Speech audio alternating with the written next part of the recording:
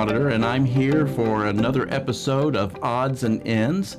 Auds and Ends is a program sponsored by the Montgomery County Auditor's Office, and every episode we get to introduce or meet some interesting people that are work in the community or doing good things in the community, and we find out a little bit about them, and we find out a little bit about what they do and how it impacts the community. And today, you can't have no organization, well, besides the Auditor's Office, but no organization impacts the community more in a positive way than the Dayton Metro Library. And so we're so thrilled today to have Debi Chess, I'm pronouncing that correctly, right? Debi Chess, who is the External Relations and Development Director at the Dayton Metro Library.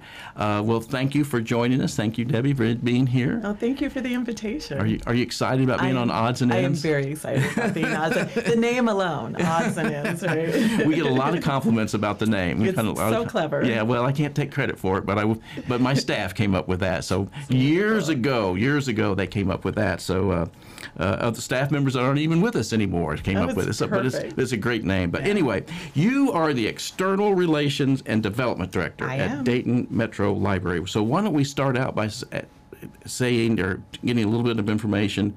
What is an External Affairs Relations Director at the Dayton Metro Library? What is that? So I promote the library and the work that we do so that people don't have to ask, what does the library do? Okay. So I do a lot of public relations, marketing of the library, anything that you see with our logo on it, anytime you see us on the television, in print, online, it's because my department, my staff has done their work to elevate the programs and work that the library does. So I manage all of that. I'm out in the community a lot, cultivating relationships to support the library and vice versa, that we support the work that's being done in the community.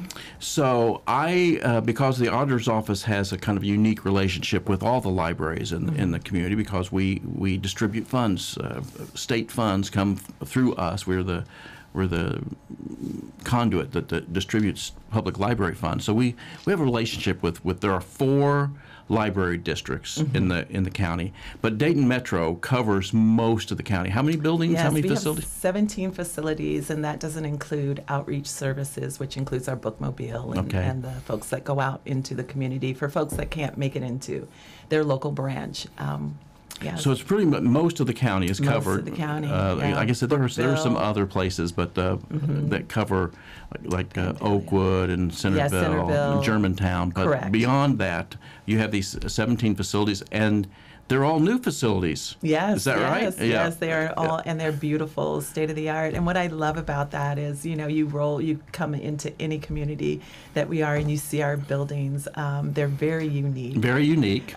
They are modern looking. Very modern looking. We get a lot of compliments. We've recently won a very prestigious award from the Builders Exchange for the design of our buildings and for really supporting the community in our design and our facilities and employing local labor to build our facilities. So how long have you been with the library? I've been with the library, it'll be a year in October. A year. So now what were you doing previous? So previously, I was with the Dayton Contemporary Dance Company. Okay. I was their Director of Strategic Affairs, but prior to that, I was in Tucson, Arizona. Oh, wow. Okay. And I ran the African American Cultural Center there and the Arts Foundation there. I've been away from this area for 32 years. But you're originally from this area? I'm originally from Fairborn. Okay. Yeah. And then you spent 32 years in Tucson? No, I spent 32 years going everywhere. Doing many things. Nice. Nice. I served in the Peace Corps. Oh, my. We have got a very broad background. Very broad background. So what brought you back to Dayton then? Actually family. Okay. And really wanting to, in the next phase of my career, really wanted to reconnect with family and reconnect to my hometown. Very good. Area. Well, good. We're glad to have you. It is wonderful to be back. Yeah. It really is. And Dayton, I have so many memories, and as much as it has changed, it hasn't changed in a lot of ways, and it's really wonderful. So you grew up in Fairborn? Yeah, you went to school there? My father retired at Wright-Patterson Air Force Base, when I was in the 4th grade. Okay. So he decided to stay, went product of Fairborn City Schools, went to Wright State University, and from there I went into the Peace Corps. How nice. Yeah, and then moved to Chicago. Well, now that's fascinating just in itself. That's fascinating. So what did you do in the Peace Corps? I was a youth and community development specialist, and at the time, Hurricane Gilbert. So this was back in the 80s. Okay. Not to date myself. Back in the 80s. And so a hurricane had hit the island, and I was responsible for doing a lot of health education, a lot of infrastructure rebuild around that. Well, how fascinating. Well, that's kind of a perfect place for a person to end up in the library, right? I think so. Yeah. I think so. And I also think that all of the experiences that I've had in the past, working in the arts, working in community, has really led me to my position at the library. I have a master's in urban planning and policy. And one of the reasons I pursued that degree is because I really had an interest in how people live and work in the built environment, and how the built environment affects people and how people affect the built environment. And so that degree really kind of umbrellas what happens at the library, because what's happening at the library now is it's where we will always be about books, right? It will always be about books and resources that way. But we're becoming a hub for community socialization. As more and more the public resources are dwindling in terms of gathering spaces, the library is really being that resource. We have food distribution, we do workforce development, we do so much more than just people coming in to check out books. And I think the experience that I've had in the past really helps me elevate that in the community, helps people understand the role of the library in the larger workings of Dayton. So it's been a wonderful alignment. I was going to say, libraries have changed so much in my lifetime. I mean, I can recall going to the library and having to learn the Dewey Decimal System. Do they still use the Dewey Decimal System? I'm dating myself now, right? Having to learn the Dewey Decimal System to find books and in the library, and so the role of the library has changed so much. Yes. As you mentioned, the computer labs and just providing computers for a lot of people. At points in time where there just weren't, those types of things weren't available, or the internet wasn't available in certain areas of the city or whatever. Absolutely. It's become, just like you said, it's just a resource center. And people, some things that people don't know that the library provides is you can actually check out a laptop. Oh, I did not know that. I didn't know that. Okay. We have a green screen room where you can go in and record music, record podcasts, things like this. Yes. Wow. We also have access to Roku's, and Roku that you can check that out to stream content, screen Apple TV, Hulu, HBO, Disney Plus, those types of things. You can rent out our spaces. In our new facilities, what you'll see is a lot of opportunity to have space, either a quiet reading room or a meeting space, and it's all free. And that's the key part there, is that it is all free and open to the public. And that's our mission, is to make sure that things remain free. And we are launching a campaign, Free to Belong, in that you show up as you are, regardless of race, creed, religion, socioeconomic status. There is something at the library for you. Well, I know that I have been to a couple of the openings, and certainly all of them are incredible spaces. Let's see, the most recent one I was at was Huber Heights. I think, is that the newest one? Yes, it's the newest one. Yes, it is. Is that the last one? It is the last one. That finished out the 10-year Libraries for a Smarter Future campaign, where the voters of Montgomery County, bless them, passed a bond levy that allowed us to rebuild and renew, in some cases build from scratch, like the West Branch Library, the Huber Heights Library, Northmont. Yeah, you said the West Branch, so that's the one on Abbey yes, Road. Abbey Road. Yeah, I was there for that grand opening. Actually, they had a couple of grand openings out there, I think. But it's a nice facility. They're all nice. They're all pretty similar. They're all similar in design. Yeah. And you mentioned the meeting space. Yes. Which is, I live in Belmont, so the one there, is that called the Belmont branch or the Southeast branch? Is that what the Southeast yes, it's branch? right next to the Belmont High School, where yeah. we see a large number of young people, which Isn't that is great? exciting. Isn't that great? That is fantastic. Yes, Yeah. and so we want to make sure we have programming for them when they come in. What's nice about that facility, and maybe it's this way in all of them, but I know what's nice about that facility, the community room or the meeting room is is at a separate space in the building, and so you can, even when the library's closed, you can rent out that space and access that room. Yes, yeah. And what's important for the public to know is that all of our spaces are free during our normal working hours. You know, there's a small bit of a charge if you want to do something on the weekends or during closed hours, but all of that is free. Right. Well, I think it's wonderful, and so I know the auditor's office is making use of that space, and we appreciate that.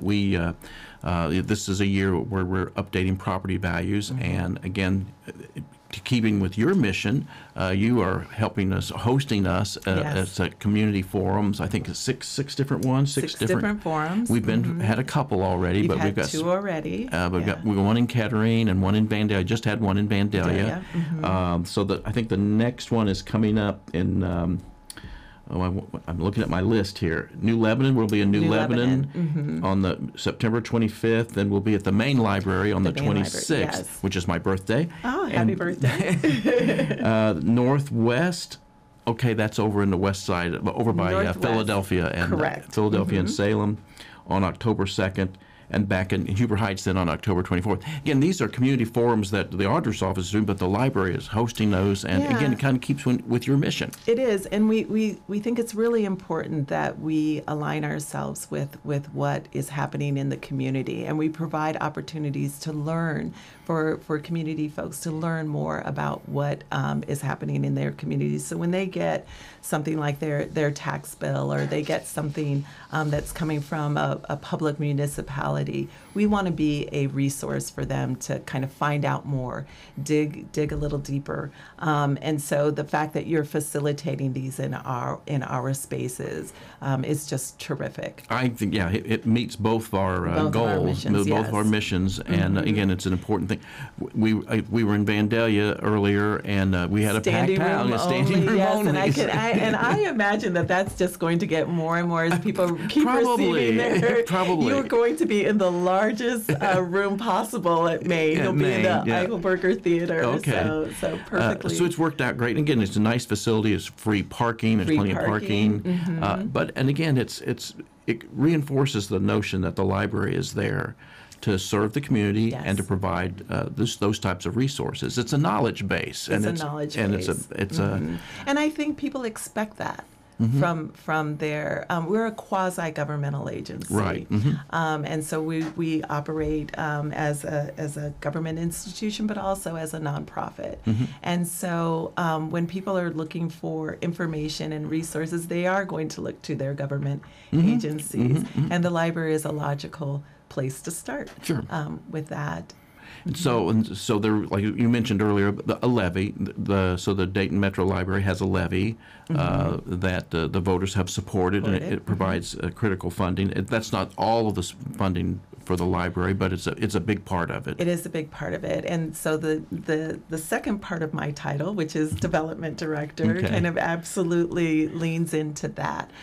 So the piece of our budget that doesn't get covered by levies and the public library fund and is supported by generous donations, individuals, foundations.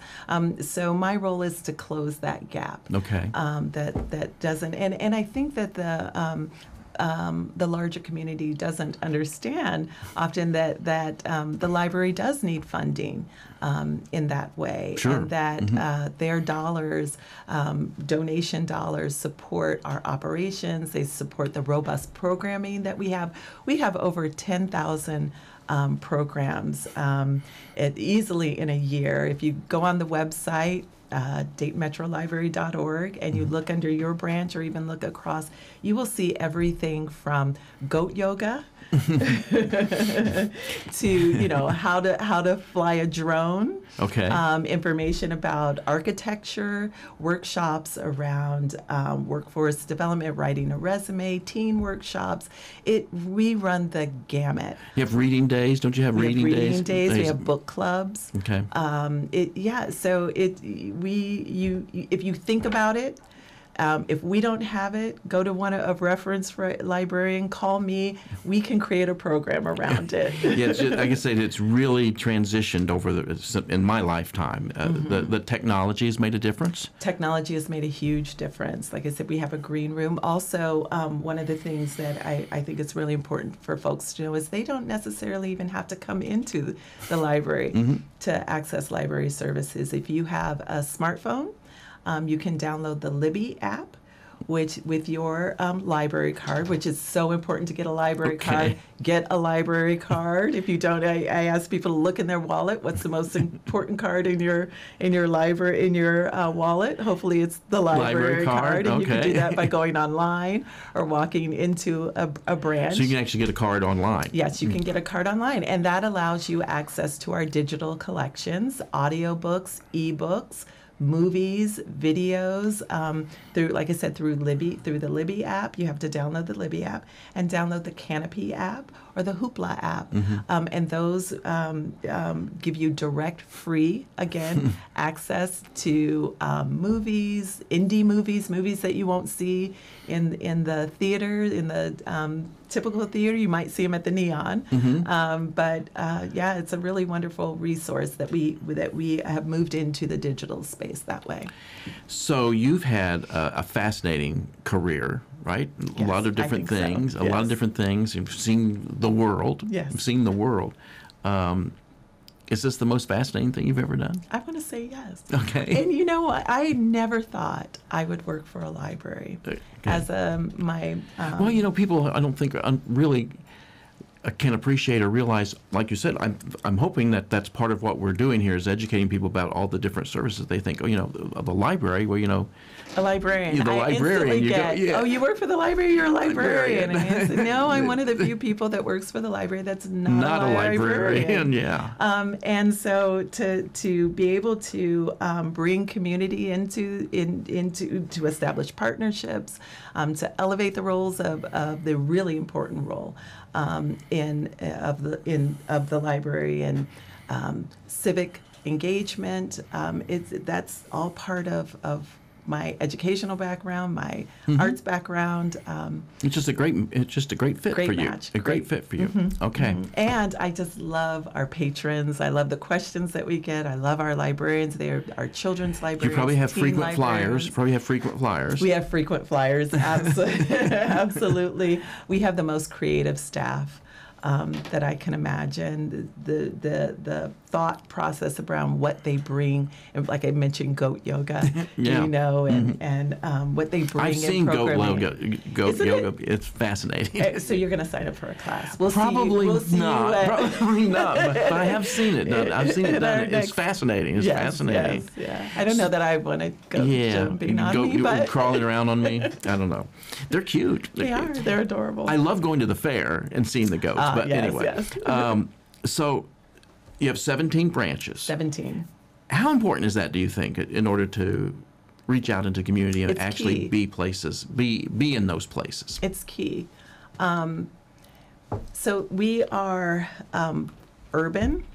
We are suburban, Sure. and we are rural. Like you indicated earlier, Montgomery County is large, Yep. and so we occupy spaces in those, and it's so important because people need to access information in their community, and so whereas each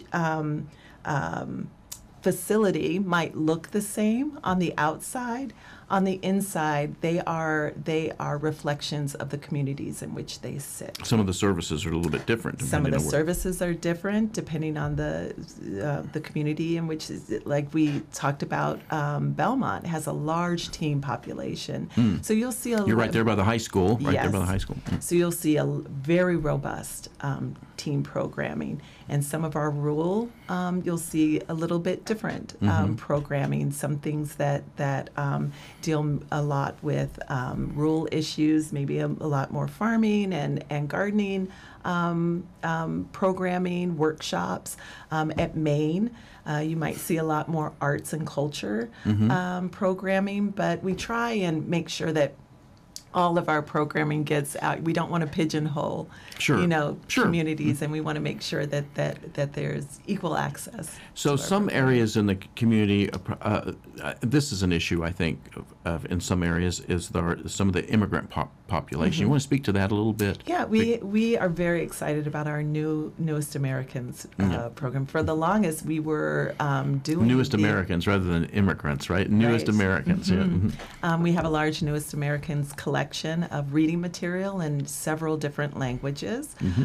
We have our Newest Americans program manager, Gabriella, and she really works within these communities to make sure folks are getting connected to resources such as schools, making sure that families know how to enroll in the school system, access health care, access their government agencies, help them the auditor's office. Exactly, access the auditor's office. And so our Newest Americans manager helps steward people through that process. We were doing the naturalization ceremonies in our facilities, and that was a beautiful day. You would see families, large families coming in, tears. This is something that they had been aspiring to for a very long time. So it was beautiful to have that ceremony in our facility.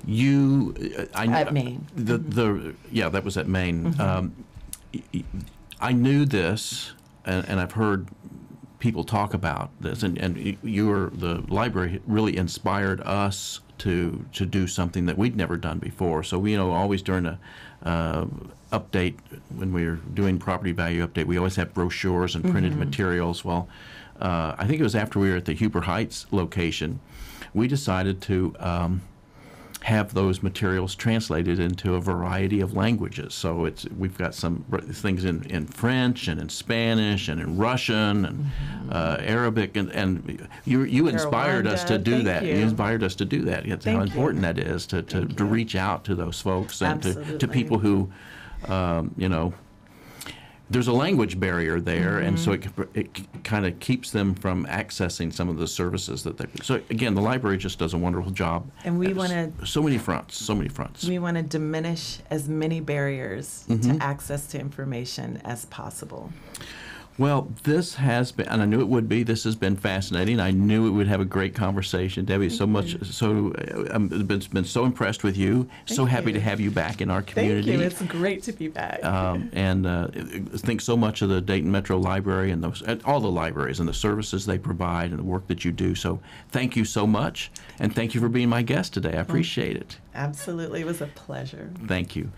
So that's going to wrap up this episode of Odds and Ends, and we will see you next time. Thank you.